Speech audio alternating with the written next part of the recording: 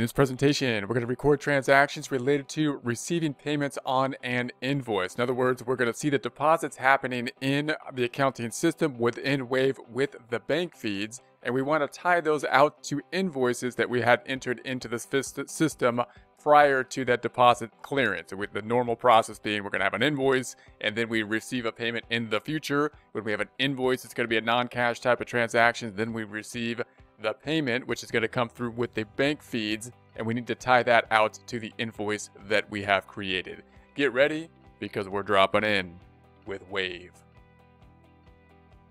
Here we are on our Get Great Guitars dashboard. We're going to start off by opening up our reports, those being the balance sheet, the income statement, or profit and loss P&L. We'll start off with that old balance sheet report. Selecting the balance sheet, then we're going to duplicate the tab, going to the tab up top. To do so, right-clicking on it and duplicating it. Going back to the tab to the left, then we're going to go back down to the reports on the bottom left, and now we're going to open up the profit and loss, the income statement. Same process here. Once opened, we're going to go to the tab up top, right-click on that tab, duplicate it.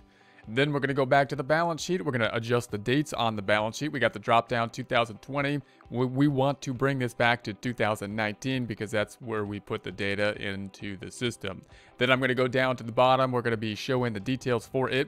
We'll go back to the second tab. This is going to be the P&L tab. Drop down. We want to select 2019, update that report. Go on down to the bottom of it. Once it's been updated, show the detail for it as well. Then we're going to go back to the first tab. I'm going to go down to our accounting information. We're going to be opening up our transactions. So we're looking at our transactions now, and I'm going to now filter the transactions. We're going to be using our filtering thing here, the filter. It is a filter. And then we're going to go to uncategorize, and I'm going to apply that filter. So then we only see the stuff we haven't done yet. And these are going to be the deposits now. So now we want to be looking at these deposits. Now, what we're going to consider now is the deposits. Usually, remember, if you're on just a cash basis system and you're just totally dependent on the bank feeds, and you have a system where you're getting paid possibly by like online transfers or something like that. If you're doing affiliate marketing, you're getting paid by Amazon, by YouTube, by AdSense, or something like that, by courses that are just coming through, then you could just record these straight to the income as you receive them, and it's perfect. However, if you're in a system, I'm jumping over to our flowchart. This flowchart is in QuickBooks, but we're just looking at the flowchart. This is a desktop version of QuickBooks. I'm just looking at the flowchart though. So if we're in a situation where we have to bill someone first, invoice them, then we would have to send out an invoice. That's a non-accrual type of thing that we would have to do. So if I have to send out the invoice for the bill, then the system is automatically going to make an increase in accounts receivable and an increase in sales at the time the invoice was created. And then we know that on the bank feed side of things, we're going to have over here on the bank feed side of things, the deposit that happens. And we need to tie those two things out in some way, shape, or form. So that's what we want to think about now. So there's a couple ways that we can think about doing this. And there's a little bit more kind of difficulty in this as well, because if you have the invoice, then typically you're going to have the receive payment. Now, if you only have a few invoices that you receive at a time, you might be able to like kind of deposit that in the checking account right away, and you'll be able to then match that up with the bank deposit and check that out. However, it could be the case that you invoice somebody and then you invoice a lot of invoices. Let's say you have smaller products and you have a lot of invoices that you invoice at a lower price, and you have a more volume-based business. Then you might get a lot of received payments. And then the question is, how are those payments going to be grouped when they go into the bank account? Because you need to be able to track them in the bank account in the same way that you see them, because they're going to come into the bank feeds in the format that they clear the bank account. So you got to check that out.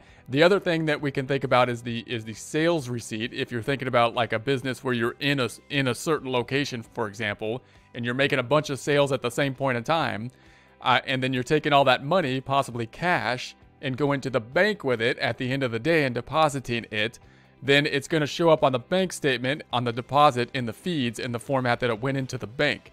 And we need to consider those kind of options. How would we think about it? So first, let's think about a situation where we have one invoice that we're trying to match out to a deposit.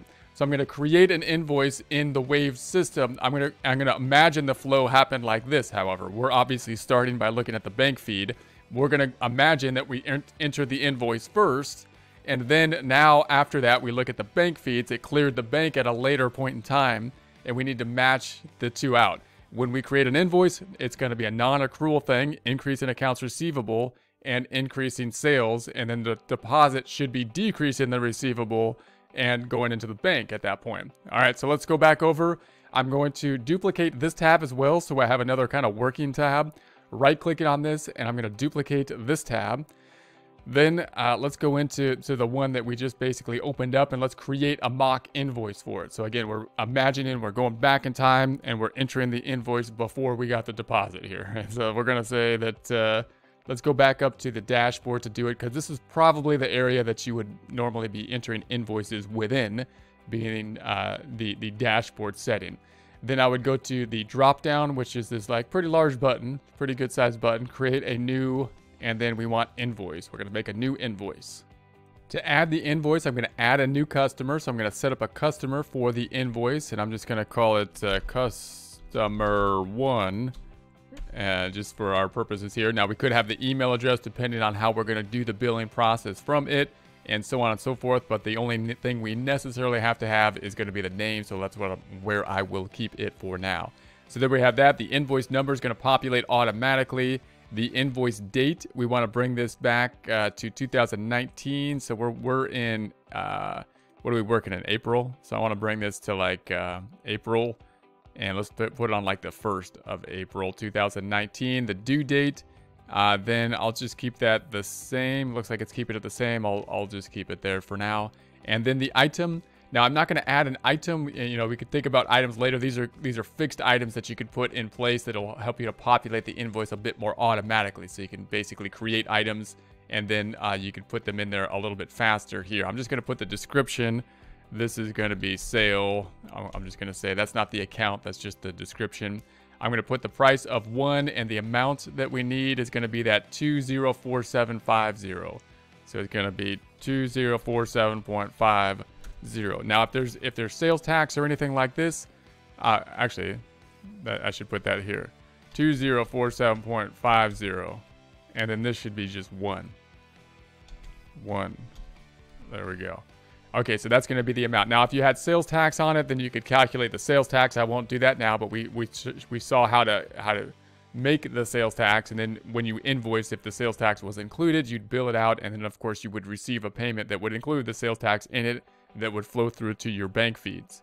So I'm going to create this invoice. So I'm going to save and continue on the invoice. Apparently the items field is required, so I'm going to put sales on the items field as well and see if they allow me to continue this time. And there we have it. And of course, when you send out the invoice, that's one of the areas where Wave is looking to collect or see if they can provide a service that they can charge for in this case, and that would be sending out the invoices and seeing collection out. So it looks good. Before you send the invoice, here are 3 tips to help you get paid on time. Your customers having different ways to pay, and they're going to possibly suggest using their payment methods. So I'm going to go ahead and say okay, and then it says your invoices are automatically set up to let customers pay online. You can change the payment methods you accept for each invoice. So if you allow them again to pay online, then you could be subject to that the charges that would allow you to do that. So you want to think about how, what kind of payment method you're going to allow for the receivement of the payment. So then I approved the invoice and I mark it as sent. So I'm going to approve it and mark it as sent for our example problems. Obviously, you could send it in multiple ways. You could send it by email, or you can print it out and send it if you'd so like to in that format as well. So then I'm going to go back over to the first tab. And then if I go back to the first tab, our balance sheet, and I update the report, then what's going to happen is accounts receivable now goes up. So accounts receivable went up by that 2047.50, and the other side went on the income statement. So if I go to the income statement and update the income statement, the other side should be included in the sales item, even though we haven't got any cash yet, because this is the accrual kind of thing that's happening typically when you have the invoice. We're recording sales or revenue when the invoice goes out, and then we have the other side being the receivable. We expect then at this point to receive something in the mail for it. So there it is. There's the 2047.50 here. So then I'm going to close this back out. And now let's go back to our bank feeds. So if I go back up to the bank feeds, now we're imagining that we're going to receive the payment. So what has happened here, we made the payment. It's sometime in the future, In our bank feeds now, we see a deposit going through, and we need to match out the deposit to the to the invoice we made. So I'm going to select this item. I'm going to click on it here, and then I'm going to go down to the categorize income. I'm going to select the drop down, and we want payment received for an invoice. That's what the one I want. So this payment is received for an invoice. And then if I select that, there's our invoice. There's the invoice that ties out. There's the $2,047.50 that was owed to us by somebody. And here's the $2,047.50 that was paid to us by somebody. That being customer 1 is the name of our customer. So that matches out. We just say okay. So we match that one out. And then I'm going to save that transaction. And so that matches it out. And then I'm going to check it off as being reviewed. And then if I go back up, then I'm going to say, all right, let's go back to our balance sheet, see what happens. What's going to happen? The receivable should go away because now the amount is in the checking account. So what I'm going to do is say update that. And notice the receivable goes back down. So we've removed the receivable.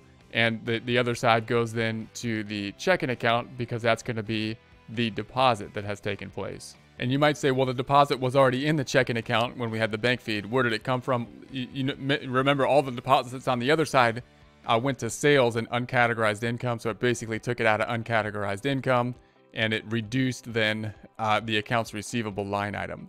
So note that works really well if you don't have a lot of deposits and you're depositing like one invoice at a time. And you wait till the invoice clears, you can match it up, and you wait till the deposit clears, you can match it up to the invoice.